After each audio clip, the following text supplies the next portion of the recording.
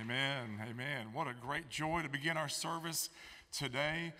You know, Beethoven, I'm not sure he would roll over in his grave today to hear that arrangement of that. What a great song to begin our service. Our kids' music camp was a huge success this week. These 20 kids right here represent about 90 students or kids that were here throughout the week, and we had culminated with a big concert on Friday night. There were about 85 or 86 kids up here. A lot of those kids go to other churches, or they're just kids from our community. And so these are the ones that were able to make it today. And during the summer, a lot of our parents ask us, when is music camp for next year? Because they plan their vacation around this week. So some of them have left and they've gone to the beach or wherever. But we're so glad that these 20 or so were able to stay today. Becky Gallant, would you stand just a minute? She was our camp director this week. There were a lot of workers. Our core group would include Tisha Walker, our choreography, to put the choreography together. Stand up just a minute. And Diana, would you stand with Amanda? She and her daughter Amanda took care of all the drama. And there were about 40 volunteers, so we thank all those that worked with us in putting this together. That was just one song. I'm going to be quiet and let them sing two more songs. This is called A New Creation. And then the last one will be We Will Not Fear. And it'll take us back to the theme song, which is called Back to the Beginning.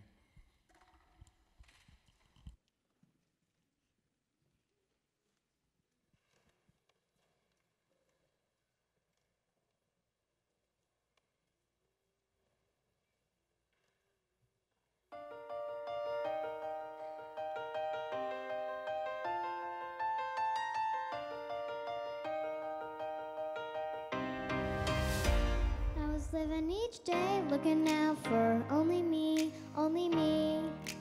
No one to rely on, everyone had let me down, let me down. Trying to see how perfect I could be, I could be. Suddenly I found I'm face down on the ground, on the ground.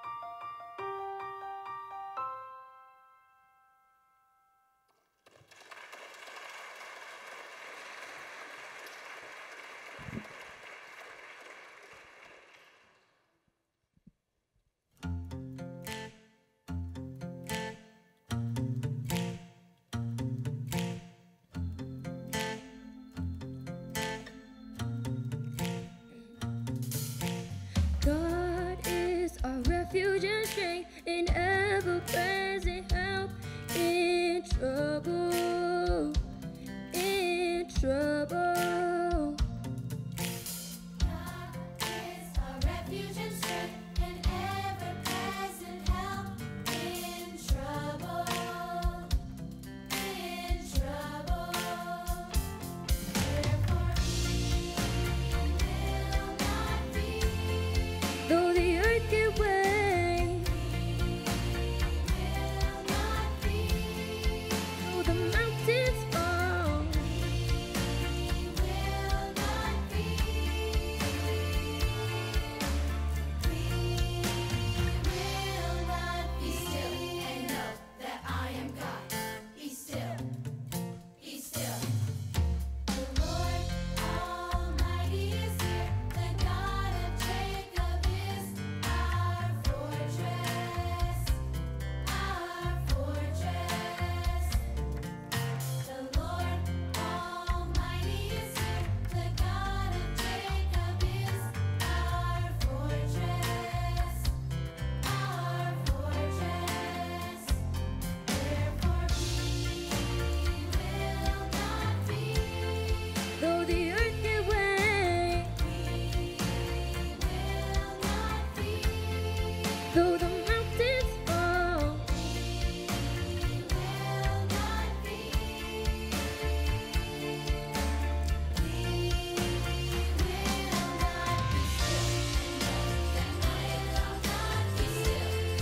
though the earth give way,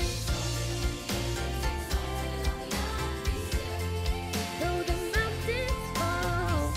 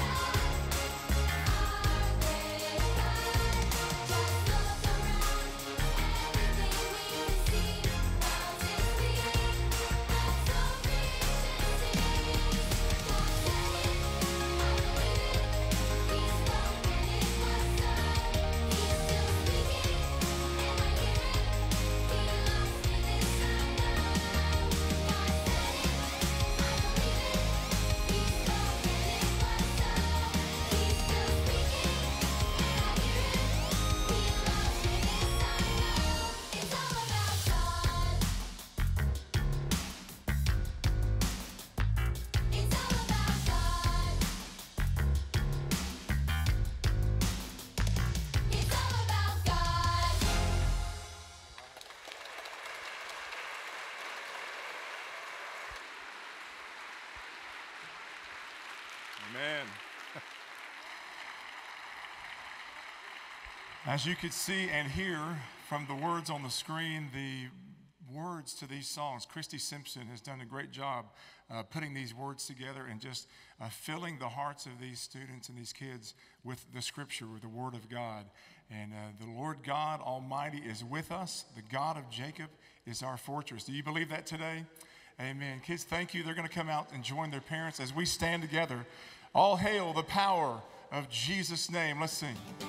And come, Christians, join to sing his wonderful name. Hallelujah. Amen.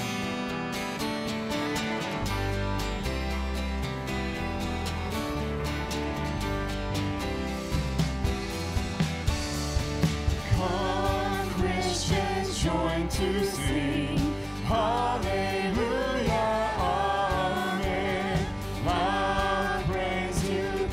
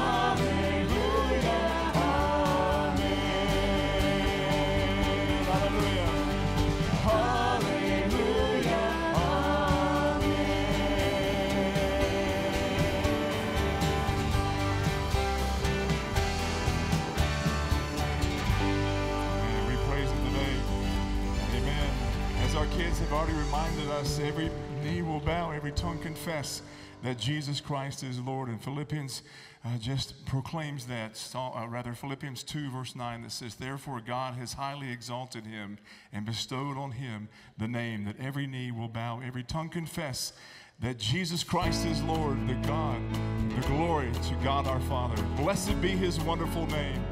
Join us and sing. Blessed be your name in the land that is plentiful, where your streams of abundance flow. Blessed be your name.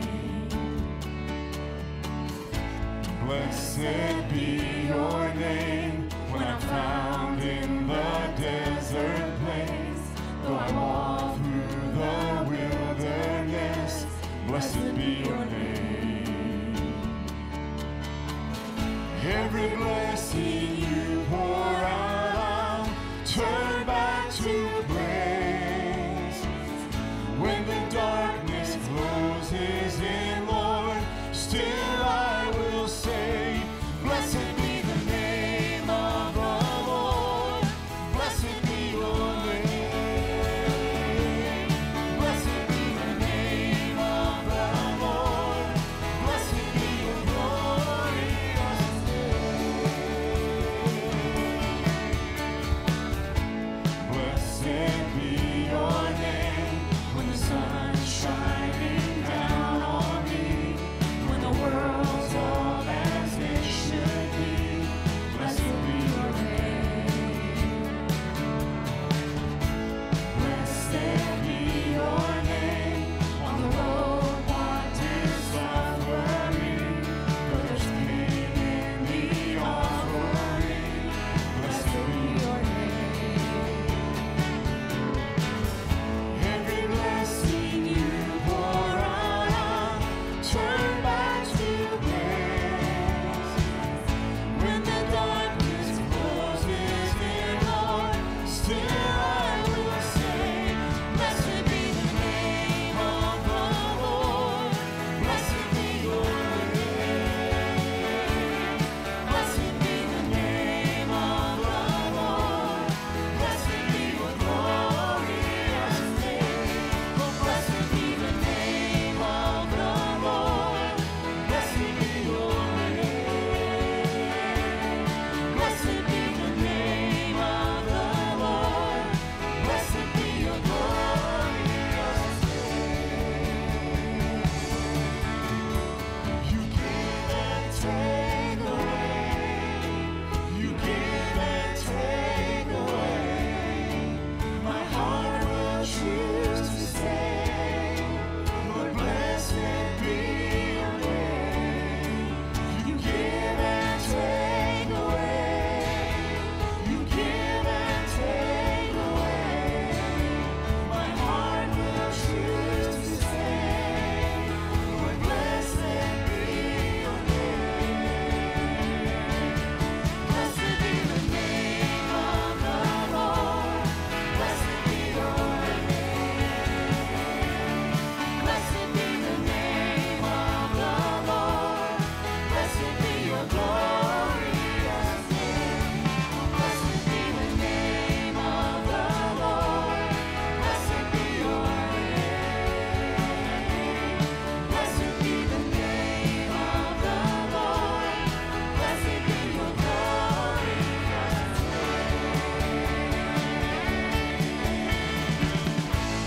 Hallelujah. Blessed be the name of the Lord. Amen. Great singing, church. God bless you. Thank you. Please be seated. Thank you. Good morning.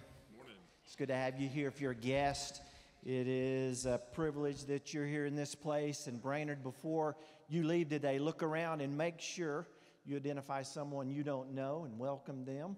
And it is good to have you here. Normally, this mornings, on Sunday mornings, our interim pastor, Dr. Jim Shattuck, will be bringing the message. We'll share a little bit more in just a moment about who our guest speaker is this morning, and you're in for a real treat. Nate Akin will be sharing with us through God's Word, so I'll share more about him in just a moment. Just some things happening in our fellowship. You saw this morning what was a remnant of a very busy week for Brian Skinner and his team with music camp. We've also had World Changers on campus this week. Lots of things happening here. And thank you, Brian, for bringing those kids in that are representative of this fellowship. Thank you, Mom and Dads, for having them here this week. Also, remember this evening, if you're here this evening in this very room at 5 p.m., we'll be sharing exclusively with you about the budget for Chattanooga, East Ridge, and North Georgia campuses, the work of our church. That will be a meeting. You remember that we will begin our new budget year starting August 1st, which has been a change. So come hear about that. You should have got something in the mail, email in regard to that budget process. But 5 p.m. right in here, we're excited to share the new budget with you and walk with our fellowship through that. Also, keep in mind that on the screen you'll see some things that are clicking through our fellowship. ICC training continues. Remember, ICC is a ministry, International Community Connection. It takes place on Sunday afternoons. It is an outreach to refugees, internationals in our community, so be aware of that. They'll be doing some training. We have about 4 families coming back from overseas here at Brainerd. They'll be part of a panel in that training opportunity. If you're interested in serving, which will begin later on in August, you can plan for that event. Also, on the 27th, we'll be having a men's event. I think there's some competitive cornholes, some good food, some sharing about men's opportunities going forward, and just a time to hang out together on that day on the 24th, so our 27th in that regard. And then you'll also see some opportunities on the screen that will be taking place coming up the end of August with Bible studies through our discipleship ministries. There's a couple events on Monday mornings and Tuesday mornings for ladies. Our midweek training begins with our students and children's ministries. That kicks off on the 24th. Those midweek services, there's a Hebrews class also being taught, and you'll see some other things trickling down the pike on that. And so be praying for those. This morning, you will be hearing from a man by the name of Nate Akin. You may be familiar with his dad, who's been here doing marriage training and conferences with us. And by the way, we're not going to tell on you of the stories he told about you as a child growing up. Nate is an awesome expositor. You will see that and hear that this morning. He will continue our teaching out of 1 Peter, and I'm looking forward to hearing him as well. Nate is the discipleship minister at the Open Door Church in Raleigh, North Carolina, and also serves in the Pillar Network as the associational director, who helps work with revitalizing churches and also deep roots in international missions, theological training, as well as church planting. So he comes with a lot of good stuff in his background, and he's got an Akin by his name, and we love Dr. Akin, who represents our convention very, very well. If you're here to give today, and you can do that as you leave physically, there's some blue boxes at the back, and let me pray for us. And then after our mission video, Nate will come up and share with us. Would you pray with me? Lord, thank you for the morning. Thank you for the worship. Just thank you for these children reminding us what a blessing children are. Thank you for the families they represent and the parents who've made commitments to put those children in a place, Lord, before you. And we pray that you'll honor that parenting. And Lord, we pray today as we hear your word, your truth, that will be encouraged and challenged by your word today, Lord. And we thank you for Nate making his way here as Dr. Shaddix is traveling. Keep he and Deborah safe. And we thank you for the morning, Lord. In Jesus' name, amen.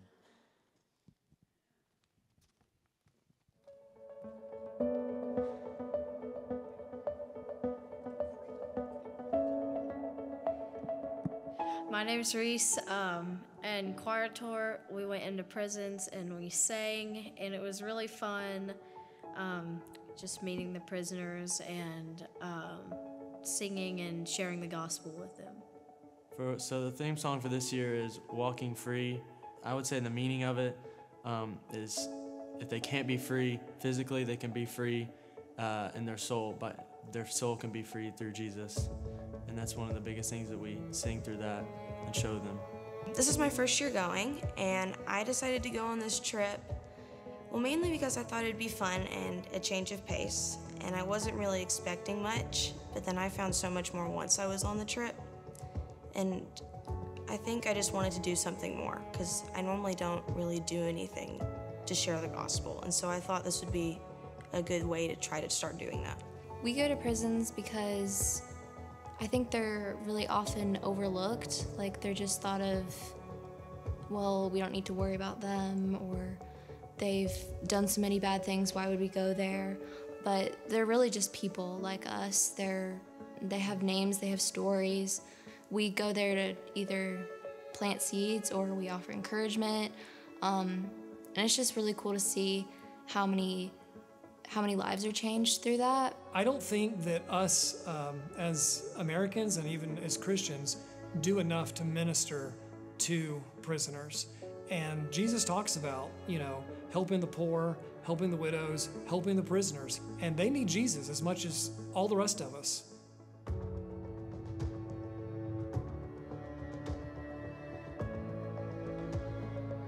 So my favorite concert was, we went to Angola, and Angola is a huge prison, so we only got to sing like in person to a small number, not a small number, but a small number of the whole population, and then they broadcast it throughout the whole prison, and they also broadcast it to death row. And I remember during our skit that I'm in, it's basically where 2 girls go to heaven and 2 girls go to hell, and it's like Judgment Day. And I remember the part of the skit where we kneel down, we're kneeling down before God. I remember thinking, the people that are on death row right now, this is like their last chance. Like, this is what they're gonna face. In maybe a day or a week, they're gonna face God. Like, we all are, but they are really soon. So like, this is their last chance to hear what we're talking about. So that just really stuck out to me. And I'm really glad we got to do that. That was probably my favorite concert. If you've never done this before and you were thinking about maybe doing it, or if you just never even thought about doing it, it is a great experience. It's life-changing. It's amazing just to see all their smiles in the prisons and in the rescue missions when they're just happy because you're there. Not only does it touch the prisoners' lives, but it also touches the guards' lives. I believe it touches the students' lives, the chaperones, and in other ways too, when people hear about it. When I came back from work, I had many people at work ask me, how'd that choir trip go? How did all those prisons go? How did it go? It gave me a chance to spread the gospel to my coworkers. And I'm sure that happened with other chaperones, with other students. So it gives us a real boots on the ground way to spread the gospel in ways that otherwise we just wouldn't do.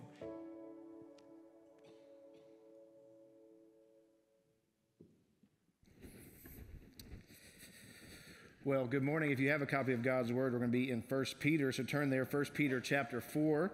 And while you're turning there, let me just say it is a joy indeed to be here and to open God's Word with God's people. I want to say I'm thankful to Dr. Shaddix for recommending me to step in for him this week, but normally a guest preacher gets to pick the sermon he wants to do. And so Dr. Shaddix decided on the week of kids' music camp and a guest preacher to give me a text on suffering. So I'm not quite sure how thankful I am for Dr. Shaddix, though I do appreciate his commitment to exposition and to continue to walk through the Word. Add to that, it was a nightmare getting here last night. I was supposed to fly to Atlanta, then to here. They diverted us from Atlanta, landed in Birmingham, kept us on the tarmac a few hours. I eventually said, let me off. I'm going to rent a car and drive. I got here a little bit before midnight, and I got about 4 or 5 hours sleep. So it appears Satan may not want me preaching this sermon this morning, even though Dr. Shaddix does want me preaching this sermon this morning. Do with that what you will. But hopefully the Lord indeed will be strong through weakness as we work our way through the text. Years ago, I remember meeting a man named John Lennox. John was talking to us about the problem of evil and the issue of suffering. John was a mathematician at the University of Oxford, very brilliant man, a believer who often debated some of the most well-known atheists in the world. He also happens to be the uncle of Kristen Getty from the In Christ Alone fame. And John was telling a group of us who were preparing for ministry at the time that the issues of suffering and the issue of the problem of evil in our world are the hardest topics he faces as he debates these atheists. And he said it will be the hardest issue you will face as a pastor, but not just as a pastor, it'll be the hardest issue that you face as a Christian. Brothers and sisters, we know that's true not just because of what suffering poses to us philosophically, we know that because of what we have experienced when it comes to suffering. We know what it means to hurt. We know what it means to live in a world of cancer and miscarriages. We know what it means to suffer. And the text in front of us this morning is all about suffering. And there are different kinds of suffering. We're going to see in a fallen world, there's the type of suffering that we bring upon ourselves due to our sin. But also there's the kind of suffering that just simply comes to us because we do live in a fallen world. Just as God's grace falls on the just and unjust alike, suffering falls on the just and the unjust alike. And then Peter's also going to highlight a third kind of suffering that he's picked up on in the book, but a third kind of suffering alongside the others, and that is a suffering that comes upon us simply because we belong to Jesus. And here Peter is going to hopefully give us some tools for facing these different kinds of suffering. So I want to read the text. I want to then pray and ask for God's help, that it will help us to indeed suffer as people who are committed to the cause of Christ, that we will suffer as people of the scars for the purposes and cause and glory of Christ. We read the text and then we'll pray and ask for God's help. And our brother Peter tells us he writes this to the elect exiles of the dispersion, and he does so under the inspiration of the Holy Spirit. Beloved, do not be surprised at the fiery trial when it comes upon you to test you, as though something strange were happening to you. But rejoice insofar as you share Christ's sufferings, that you may also rejoice and be glad when his glory is revealed. If you are insulted for the name of Christ, you are blessed, because the Spirit of glory and of God rests upon you. But let none of you suffer as a murderer or a thief or an evildoer or as a meddler. Yet if anyone suffers as a Christian, let him not be ashamed, but let him glorify God in that name. For it is time for judgment to begin at the household of God. And if it begins with us, what will be the outcome for those who do not obey the gospel of God? And if the righteous is scarcely saved, what will become of the ungodly and the sinner? Therefore, let those who suffer according to God's will entrust their souls to a faithful Creator while doing good. Let's pray and ask for God's help. Our Father, now as we give our attention to your word, as we turn to the book, I pray and ask that you would help me, a sinner, Father, that you would help me to preach with confidence in your word for the good of your people, confidence in your word for the sake of the lost, but ultimately, Father, for confidence in your word for the glory of your name. Father, this is a difficult topic, and pray that you would prepare our hearts to receive what Peter is saying to the churches this morning. So, Father, now would you show us yourself? Would you then show us our sin? And then would you show us our Savior? Father, now would you please sanctify us in the truth? We know your word is truth. We pray this in Jesus' name. Amen. What's the first thing you learned about Jesus? Or maybe ask it like this: what is the first thing you remember learning about Jesus? Was it that he walked on water? Or maybe it was that he multiplied bread and fish? Was it that he maybe turned water into wine? If you're a Baptist, you didn't learn that until college. But when you really think about it, what is the first thing you learned about Jesus? For me, my earliest recollections are being a child at North Lake Baptist Church in Dallas, Texas, and hearing the song, "Jesus Loves Me." And of course, if you know that song, you know that Jesus loves us because the Bible tells us so. But that begs the question, how does the Bible tell us of his love, and what is central in that love? I would argue that central in his love for us is the theme of substitution, the idea that Jesus, the God-man, took man's place in the dock. John Stott, in his wonderful work, The Cross of Christ, argues that this theme of substitution is, in fact, the central theme of all the Bible. Here's what he says. The concept of substitution may be said then to lie at the heart of both sin and salvation. For the essence of sin is man substituting himself for God. We see this in the Garden of Eden, right? Eat this fruit and you will be like God. While the essence of salvation is God substituting himself for man. We see that at the cross. And I believe as we prepare to hear what the Spirit is saying to the churches through Peter about suffering, it is vital for us to know of Jesus' love and what is central in that love, because it is paramount in preparing us to suffer as Christians.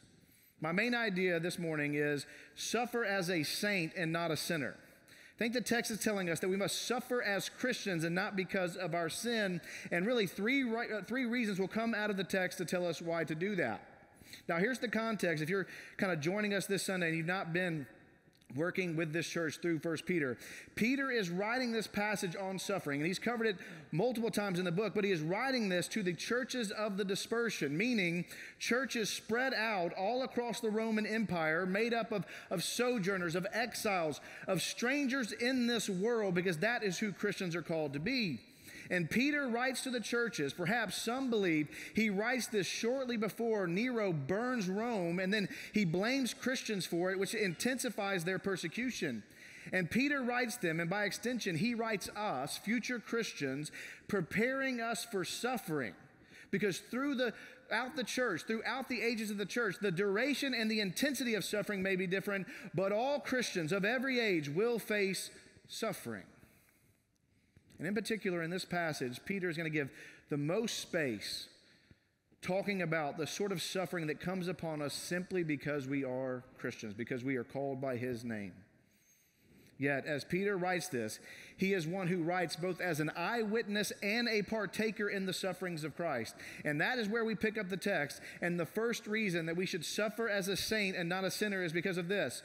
Suffering, as we will see in verses 12 through 14, suffering reveals who you are. It reveals whose you are. It reveals who is with you, and it reveals where you are headed.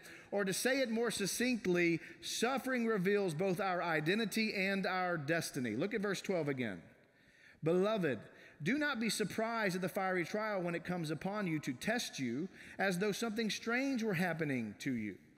Peter begins this new section by addressing the recipients of his letter as beloved or as dear ones. Peter loves these brothers and sisters, and so he begins this new section with a pastoral tone, but he also begins with an immediate exhortation. He begins with an advanced warning.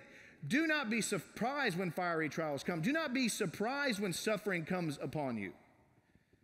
Again, Peter is a loving pastor. He is preparing his people so that when they do face suffering, when they do face the fire, they will not fall away. In this, he's like a good pilot. A good pilot warns you that turbulence is coming. A good pilot even warns you, hey, you may not make it to Chattanooga tonight. I have an identical twin brother who has preached here before, and he hates flying, and he hates flying for good reason, I think. On his final flight of his honeymoon trip to Belize, on the final leg, him and Ashley, his wife, were put on a prop plane, a single-engine prop plane, and this little 4'10" Belizean man was the pilot, and because they had to have the right weight distribution, Ashley was put in the cockpit with the pilot. And as they're taking off, Jonathan told me the weather was just fine, but about 5 minutes into the flight, he says, in his words, the largest, darkest storm cloud I've ever seen was right in front of us. And he said immediately, rain begins to pelt the windshield, and the pilot is kind of fighting with the cockpit, the joystick like a kid does with a video game. They're fishtailing. He said it's so bad that when they're coming into the runway, they're basically sideways with one of the wings pointing to the ground. And at the last minute, the pilot just kind of knocks it in place. They crash down. They land, bounce on the runway. And he just looks over to Ashley, the pilot, and says, "You okay?" Now, a good pilot would have told her, "You're going to be okay. We're about to hit turbulence, but we're going to be just fine."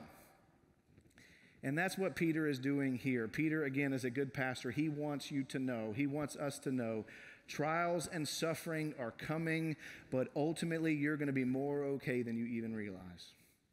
Friends, we will face sufferings. The question that we must wrestle with as we come to this text is, why are we suffering? How are we then suffering? And then what does that suffering reveal about who we are? Peter continues addressing both our identity and our destiny in verse 13. He says this, "But rejoice insofar as you share Christ's sufferings, that you may also rejoice and be glad when his glory is revealed." Verse 13, apart from a gospel worldview, is shocking. Peter says, instead of being shocked at suffering, rejoice in it, but only so far as your suffering for living in a fallen world is connected to your allegiance to Christ. This is what he means by sharing in the sufferings of Christ, that you suffer, and we will see in a minute that you suffer while bearing his name, while being a part of working for his sake. And this sort of sharing and suffering has a result attached to it in verse 13. It has a result which is future joy, future gladness when the glory of God is revealed at the second coming.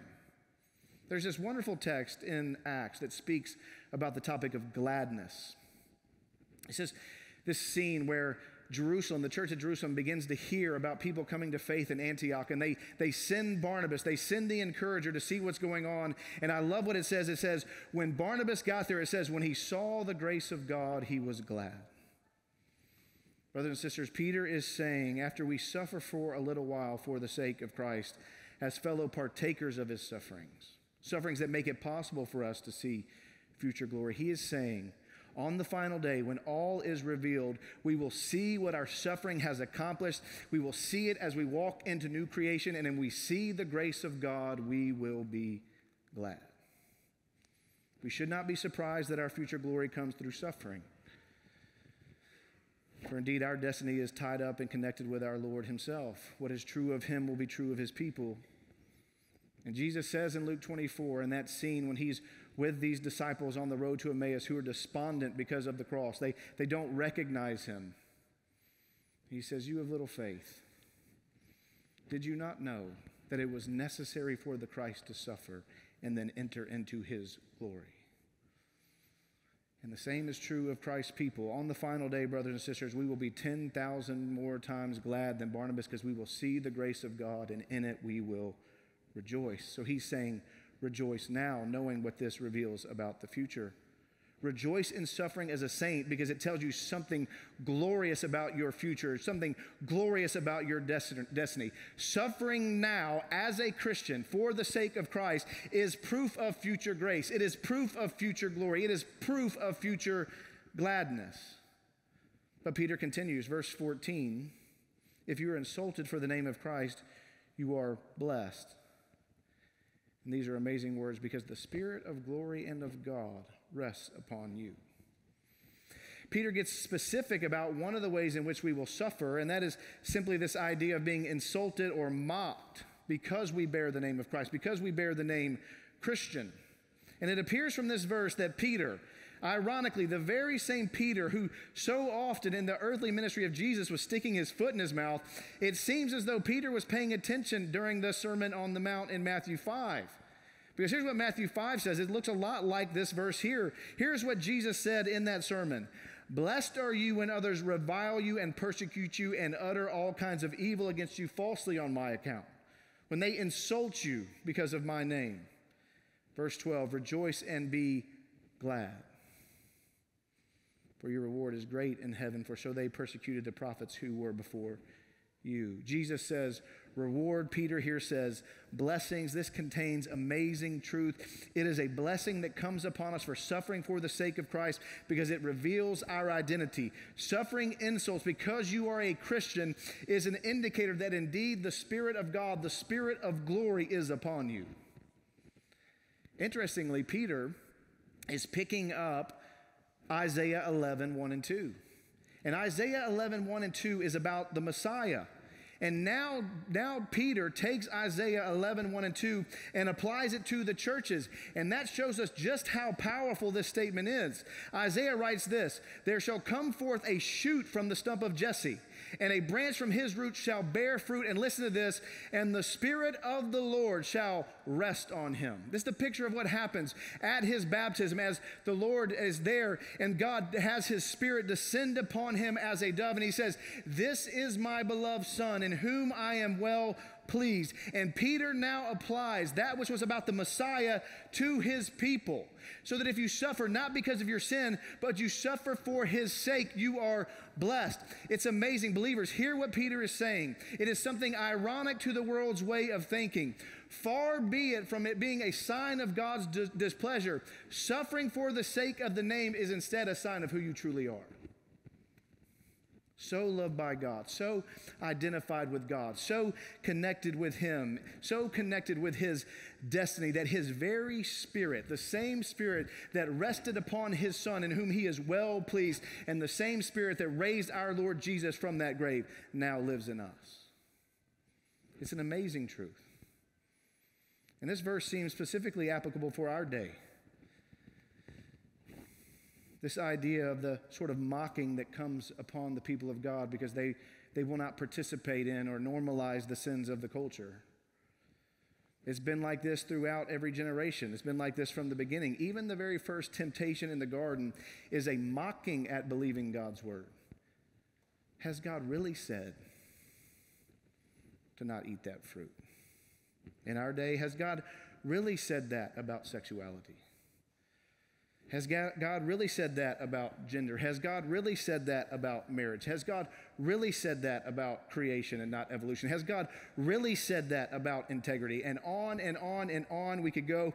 In every generation, the word and the ways of God are maligned, and so are his people who take that seriously. We heard that in the song that we just sang. God said it, I believe it. If you are like that, you will be insulted. So Peter is saying, be on guard, be ready, expect this. To the children that sang that song, be ready. At every turn, you will be told by the culture that that should be an embarrassment. Be on guard, be ready, stand firm in the faith. Teens in this room, students, but all of us, all believers in this room, hear what Peter is saying.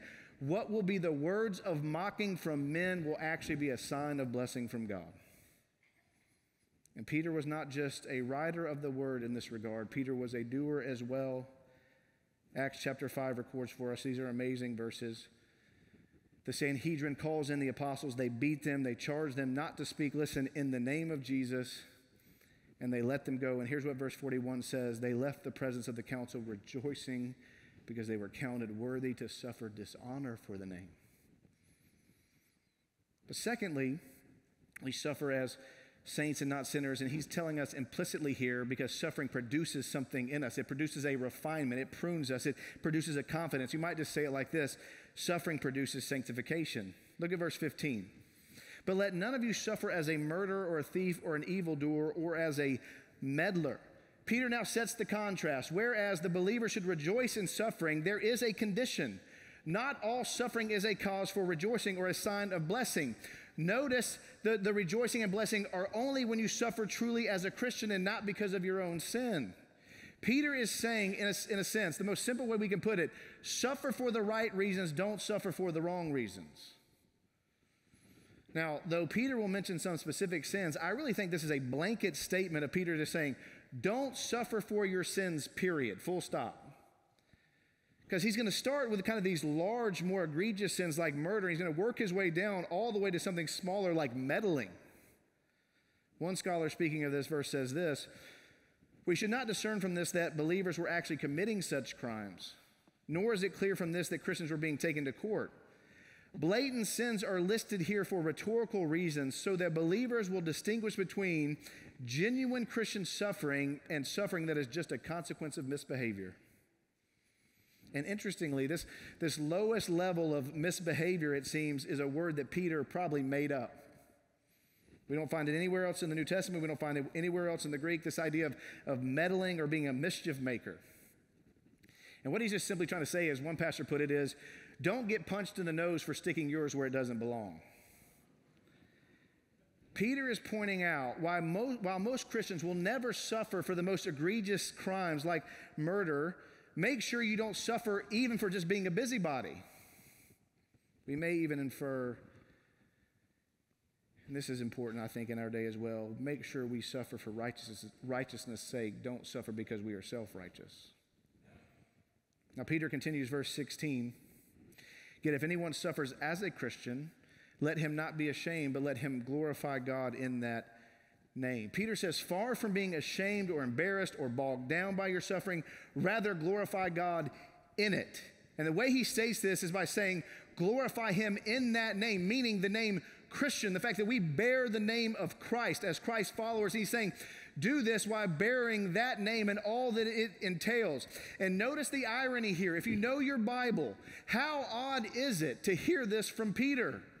The very one who was ashamed to be associated with the name of Jesus, to the point that even in the face of a little girl, he denied knowing him. This was the one who, while the Lord was being mocked and beaten and humiliated, he was being insulted for his accent and for being with Jesus. We know you are with him, for you are a Galilean. And yet he still denied him. And yet now, after the cross and after the resurrection and after the indwelling of the Spirit, he is now bold, encouraging other Christians, be willing to suffer dishonor for the name. And in so doing, when you do that, you share in the very sufferings of Christ, and you bring great glory to the one who is worthy of it all. Brothers and sisters, this is very much an encouragement against apostasy, the idea of falling away from the faith because of suffering, because of trials. Peter is now saying, in a sense, do not drop the name because of potential shame.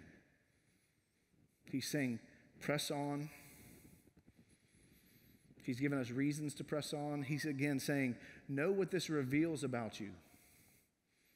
Know what this will reveal on the future day. It will reveal future glory. When all things are made right, you will be vindicated for suffering in this life for the sake of his name. In fact, Paul will tell the church at Rome, everyone who believes in him will not be put to shame. Even though the things done against us are shameful, we are not to be shamed. We have a confidence in the fact that God will vindicate us. And Peter now gets to the heart of what is meant by suffering that produces sanctification. Verse 17, listen to this. For it is time for judgment to begin at the household of God. And if it begins with us, what will be the outcome for those who do not obey the gospel of God? And if the righteous is scarcely saved, what will become of the ungodly and the sinner? There's a lot going on here. I'll try to just break it down really quickly. Peter here is picking up an Old Testament reference in Ezekiel. Peter is saying that God, and this is consistent with the Old Testament, this is consistent with the sweep of redemptive history, God always begins judgment against sin with the people of God. This suffering and this judgment is connected back to verse 15. It is a suffering and a judgment that comes upon us because of our sin. And yet, the judgment that comes upon us because of our sin is a pruning rather than punitive judgment. It is a refining, restorative judgment.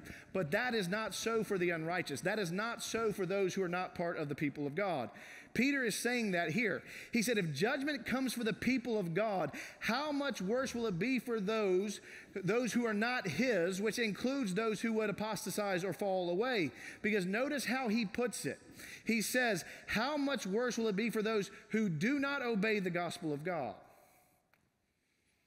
Hebrews 10 picks up on things like this when it comes to apostasy. How much worse will it be for those who have trampled underfoot the Son of God and who have profaned the blood of the covenant? Again, Peter is a loving pastor trying to help us stick with it, but he's also loving in allowing unbelievers to see this word as well. God has made a way for you to be right with him through the blood of his Son. To reject that, you will then be called one who is ungodly and a sinner. And in judgment, you will be swept away. But brothers and sisters, I think there's an application here for us first. Particularly, I think, in our day of social media. And I think it's simply this. Our first instinct when it comes to sin and when it comes to unrighteousness should not be to look at the world. It should be to look at ourselves. It should be to do business in our own hearts. To do business in our own people, among our own people. To leave judgment of the world up to God. This doesn't mean that we don't lament the sins of the culture. We certainly do. But we should be quicker to identify our own sins rather than to rail against the world's. He says here, judgment is to begin with the household of God. God will deal with the wicked. God will deal with those who mock us. And he says here, if the righteous are scarcely saved, what will become of the ungodly and the sinner? Now, Peter is not implying that God is reluctant to save. He will say as much in his second letter. He'll say that God is desirous of all to come to a knowledge of the truth. No, instead, verse 18 seems to carry the idea of the narrow way of salvation. Indeed, it's exactly what Jesus was talking about, this narrow way, which is a way that will include suffering and hardship. We're saved through that. In fact, the New Testament is very clear about this. Our perseverance in the midst of those things is a sign that we are saved. Again, Paul will say this in Acts on his first missionary journey. It is through many tribulations we must enter into the kingdom of God. If that was true of Jesus, why will it not be true of us? But realize that persevering in suffering, by being refined now, we will escape the judgment to come. We will escape the judgment of those who reject God and reject his Son. Hebrews talks about this. This is a loving kindness of God towards the children that he loves, that he disciplines them. It is his purifying presence among us. He is sanding off in us things that need to be gone, and he is using suffering and the consequences of our sin to do that. He is a loving Father who even uses the consequences of our sin for our own shaping. Again, suffering is producing something in us. Consider then what is being said here. God judges you for sin in this life because he is making you now what you will be on that day.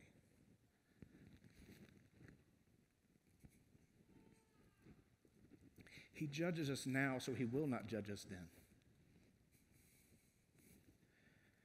But think about this truth in light of his either pruning judgment if you're a Christian or his punitive judgment if you're an unbeliever. If you're a Christian, the judgment you face in this life for your sins is as close to hell as you're ever going to get. But the flip side is true. If you are an unbeliever, the blessings in this life are as close to heaven as you're ever going to get. So I just want to make an appeal to you. If you're here and you don't know him, God has made a way for you to be in right relationship with him through the sacrifice and blood of his Son. All you have to do to take hold of that is admit that you are a sinner, confess faith in him, turn to him, trust him alone, his work on the cross, and believe in his resurrection. And we are told, if you do that, you will be saved. If that's you, there will be pastors here at the end of the service. Please come find them and ask them, what does it look like to put faith and trust in Christ and in Christ alone? Because if you do, as opposed to what is said here about the ungodly, you will find a righteousness that is not your own. And believers, let's see his loving, sanctifying, purifying judgment now as a call for us to break from our sin. Which leads finally to the final point. Why we should suffer as a sinner and suffer as a saint and not a sinner is because we have deep resources for suffering. In fact, we can say it here. We can entrust our suffering over to God. Verse 19 is an amazing verse. Therefore, let those who suffer according to God's will entrust their souls to a faithful Creator while doing good. Peter says now, in light of all that has been said, he says, therefore, in light of these gospel truths of our identity and our destiny, in light of the narrow way of salvation and the judgment of the ungodly, in light of the fact of all this that I have said, let us entrust ourselves to God. Let us entrust ourselves over to him. It is a beautiful sentiment, as Peter is saying, in the midst of the fire, entrust what is most precious about you, that being your soul, entrust that over to him. I have a little girl who's 2 years old whose name's Ada, and she is precious. And she's doing this new thing where if she wants me to pick her up and hold her, she walks over to me and she says, "Daddy, hold you?" And I'm always like, "Yeah, babe, I think we can work that out." Peter is telling us, in the midst of our suffering, we can go to our Father and say, hold me. And indeed, he will. He gives us reasons because he's all powerful and he keeps his promises. He's all powerful in that he's creator. Listen to this. He has created and upholds all things simply by the word of his power. And he is faithful, ever faithful. He keeps all of his promises. He's not like, I have 3 brothers. He's not like my brothers were when they would tell me promises when they were kids. They would put their, cross their fingers behind their back. I never did that. I had to keep my fingers crossed when I said that. No, Paul will tell his young protege, Timothy, and I love this verse. He says, even when you are faithless, he is faithful. And he tells us one of the ways we demonstrate that we have entrusted ourselves to him, even in our suffering, is that we continue to be zealous for good works. We do not let suffering paralyze us. We do not let it keep us from being faithful. We do not let it make us resent him. And brothers and sisters, as we wrestle with these things, and these are weighty things, we should remember who it is that wrote these words. Because indeed, Peter will walk the martyr's path. And he will do so entrusting himself to a faithful creator. It is reported by one of the early church fathers that Peter would endure a passion like our Lord. In fact, church tradition tells us that he was crucified upside down because he did not count himself worthy to be crucified like his Lord. Indeed, I said it a minute ago, Peter is a good and faithful pastor. He does not ask anything of his people that he is not willing to endure. So quickly, in light of that, I want 4 quick applications on suffering with some apologetic considerations. The first one is this: we will suffer.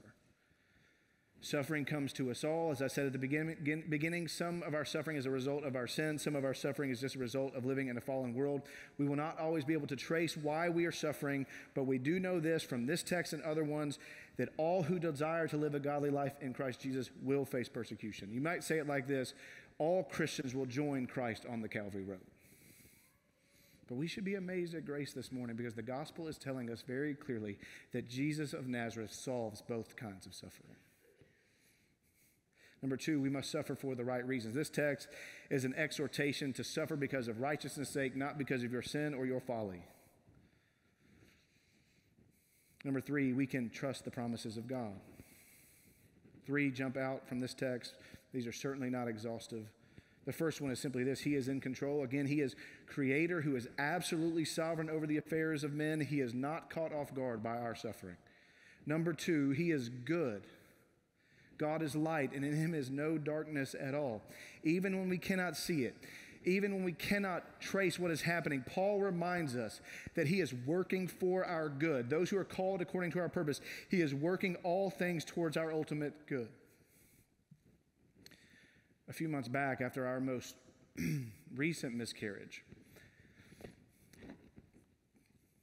we had a pastor's wife who shared with us a little children's book that illustrates beautifully this point. The name of the book is The Moon is Always Round. And it's meant to explain, it's a children's book meant to explain to a little boy or girl why their brother or sister didn't come home. And it's a dad telling his son, when they look at the night sky and it doesn't look like the moon's always round. You know, tonight it looks like a fingernail. He's saying, but son, the moon is always round. Tonight it's a half moon. You can't see it. Son, the moon is always round. It's a good reminder. Even when we cannot see it, God is always good. We can trust the promises of God, which leads to the final promise: suffering is not wasted.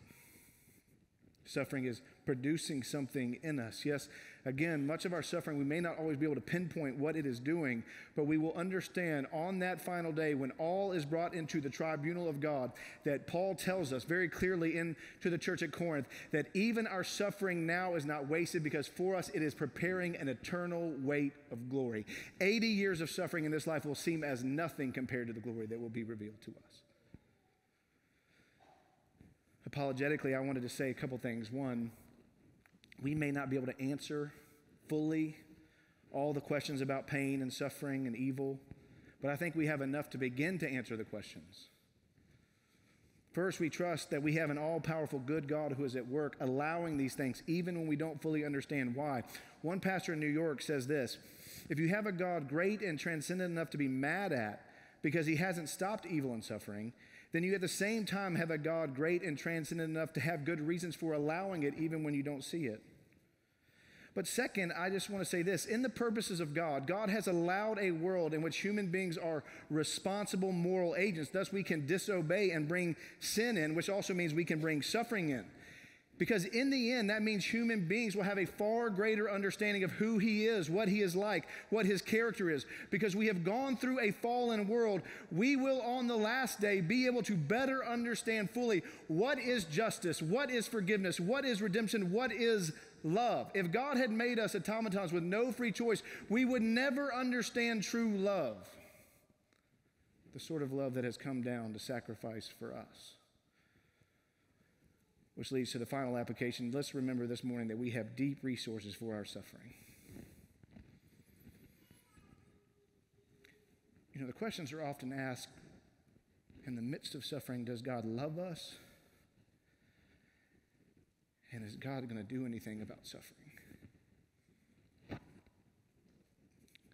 And the answer, brothers and sisters, even the answer, unbelievers, is yes. Look at the cross. I mentioned John Lennox at the beginning, and I never forgot the story he shared when talking about suffering. He talked about how years ago he was in a communist country and he was in a synagogue and he met this brilliant young Jewish girl who was from South America. She didn't understand Yiddish, and so he was looking at all the feast of the Jewish feast on the wall, the Old Testament feast, and he was beginning to explain to them. He was translating from the Yiddish into the Spanish, and he said he was taking translator's license, and he was beginning to tell her how those all pointed to Jesus. And he said as he was working his way around the room, he wasn't prepared for what would be in the middle.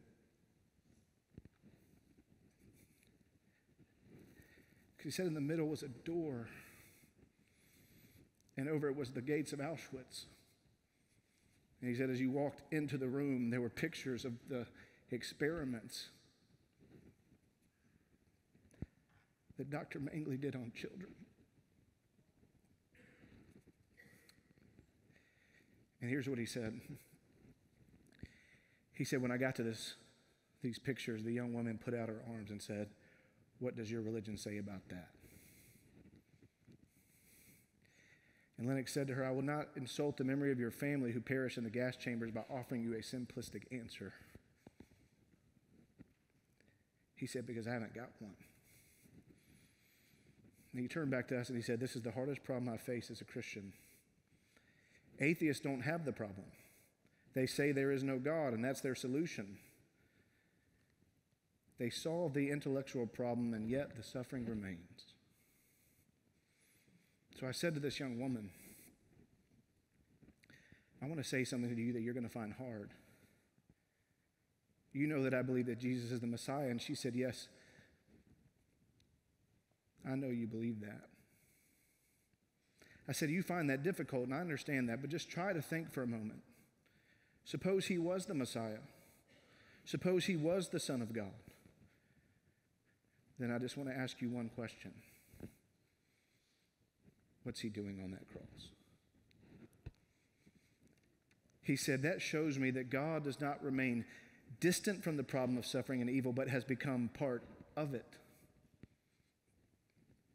And he said, as I said that to her, tears began to gush down her face, and she said, "Why has no one ever told me that?"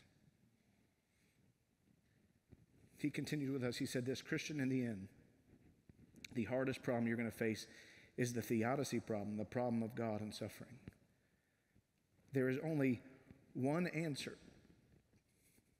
on the market that begins to make sense of it all, and it is not the pitiless universe of the atheist, nor is it Darwin's survival of the fittest. No, it is the one who hung upon the cross, who loved me and gave himself for me." Brothers and sisters, we do indeed live in a broken and fallen world. Peter's exhortation to us is to press on because just as it was with our Lord, there is great glory at the end of the Calvary Road. God has demonstrated his absolute love for us in a bloody cross, and he has demonstrated his absolute power in a vacated tomb. The irony of the cross is that Jesus, the only perfect, innocent, sinless one, suffered in the place of the murderers, alongside of thieves. He suffered in the place of meddlers and evildoers like us. R.G. Lee, the great preacher from years ago at Bellevue, said this, that at the cross, Jesus became for us all that God must judge so that we by faith in him might become all that God cannot. Which is why I love this poem from Edward Shillitoe, who was an English minister. He wrote this poem after the suffering he witnessed in World War I. We'll move to close with this. It's a poem entitled Jesus of the Scars. It says this, we must have thee, O Jesus of the scars.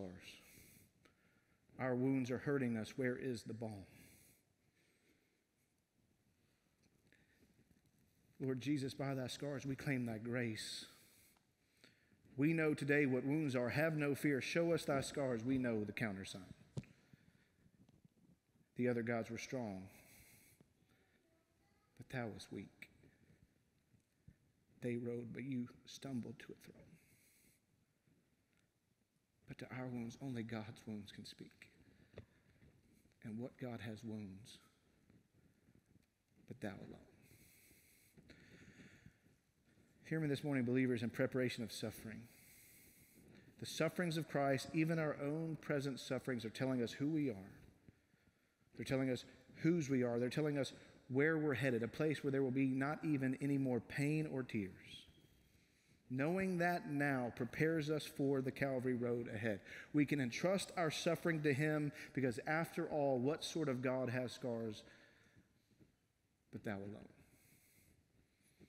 And you see, it's true what I learned even as a little boy at North Lake Baptist Church.